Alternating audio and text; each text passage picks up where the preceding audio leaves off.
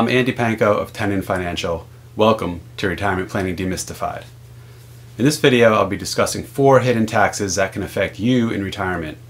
While you're probably aware that regular income taxes apply throughout your whole life, you may not be aware there are additional taxes that can impact you during your retirement.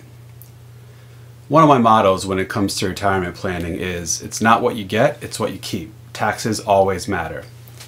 If you can minimize Uncle Sam's cut of your income, you obviously get to keep and use more of it, and that's a good thing. The first hidden retirement tax I'd like to discuss is income tax on Social Security benefits. Now, to be fair, this tax isn't actually hidden per se, but you may not be aware there are ways you can plan and manage your income to minimize the tax on your Social Security. At the federal level, anywhere between 0 to 85% of your Social Security benefits may be taxed. The amount subject to taxation depends on your quote-unquote provisional income, which is otherwise known as your combined income. Your provisional income is equal to 1/2 of your Social Security benefits plus all your other gross income plus non-taxable income such as interest from municipal bonds.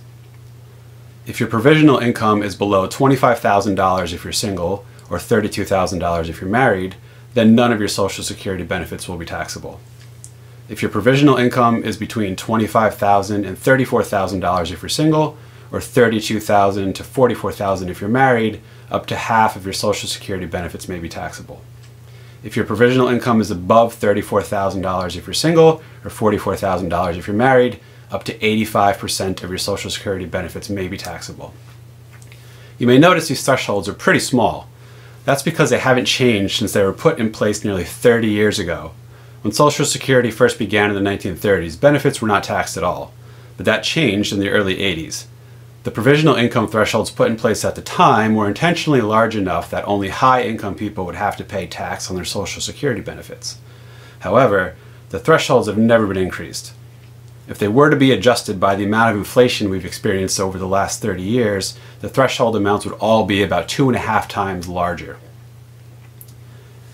The second hidden tax is the potential loss of premium tax credits you may otherwise be eligible to receive when buying private health insurance on the marketplace.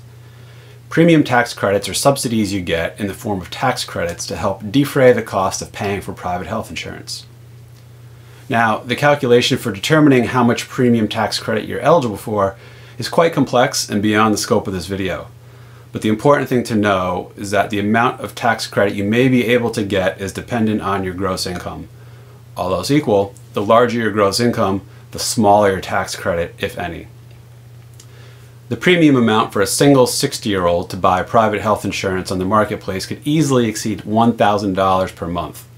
Now, depending on your gross income, you could be eligible for hundreds of dollars of premium tax credits each month. Therefore, keeping your income low enough to qualify for premium tax credits can result in a very real decrease in taxes. Or, to look at it from the other angle, losing premium tax credits because you have high income can result in a very real increase in taxes. The loss of premium tax credits is commonly an issue for those who retire before age 65 when Medicare eligibility begins.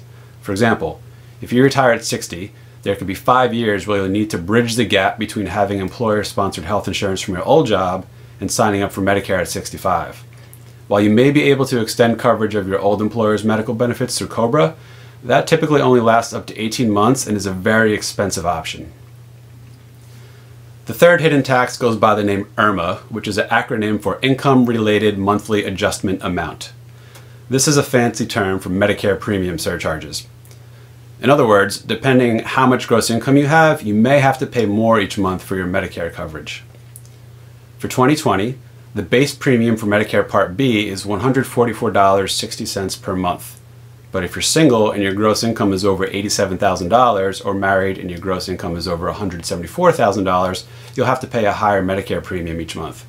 For example, if your gross income is just $1 over that first threshold, your Part B premium will increase to $202.40 per month. That's an increase of almost $60 per month. Above this first threshold, there are a few other stepped-up gross income thresholds and respective premium increases, all the way up to the highest gross income threshold of $500,000 if you're single or $750,000 if you're married. If your gross income is beyond that level, it will cost you $491.60 per month for Medicare Part B. Now, one important thing to note about IRMAA surcharges is that they're based on your reported gross income from 2 years prior. That's because they're keyed off your most recently filed tax return. For example, your IRMAA surcharges for 2020 were set at the end of 2019 based on what was at the time your most recently filed tax return, which would have been for 2018. Another thing to keep in mind with IRMAA surcharges is that they can change year to year. If you have unusually high gross income in one year because you have a large one-time gain from something like selling a business or selling a second home, you may only have higher Medicare premiums for just 1 year. Since IRMAA is recalculated every year, your Medicare premium surcharges may go up or down year to year as your gross income goes up or down. The fourth and final hidden tax I want to mention is the net investment income tax, or NIIT, N-I-I-T. NIIT is an additional 3.8% tax which applies to most forms of passive income if your gross income is above a certain threshold. For 2020, the gross income threshold is $200,000 if you're single or $250,000 if you're married.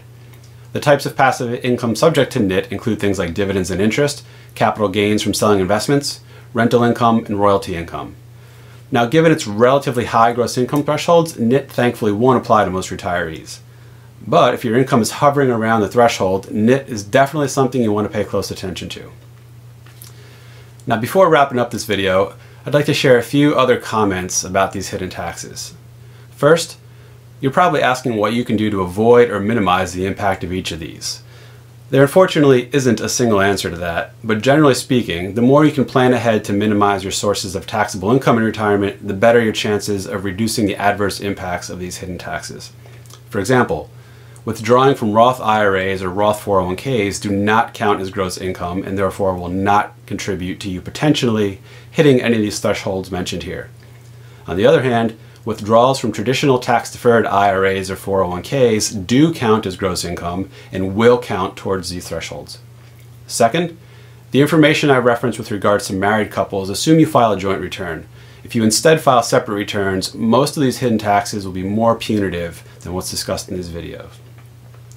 Third, I generically referred to quote-unquote gross income throughout this video, but each of the 4 hidden taxes uses a different measure of gross income. As previously mentioned, Social Security taxation is based off provisional income, and provisional income is different from the modified adjusted gross income used for determining premium tax credits, which is different from the modified adjusted gross income used for IRMAA, which is different from the modified adjusted gross income used for NIIT. Fourth, this video only references federal income taxes. State tax laws have a lot of variation state by state. Therefore, this video does not attempt to address how each state would treat these matters. And finally, each of these 4 hidden taxes is more complex than what's shown in this video. As such, I plan on doing additional videos to dig into these topics a bit more. The purpose of this video is to at least make you aware of the existence of each of these taxes and to provide high-level overviews to lay the groundwork for further, more detailed explanations. Well, that's it. I hope you enjoyed this video. If you haven't already, be sure to subscribe to this channel so you can be the first to know when new videos are posted. And don't forget to subscribe to my monthly newsletter, Retirement Planning Insights, which provides practical and useful retirement planning tips and information.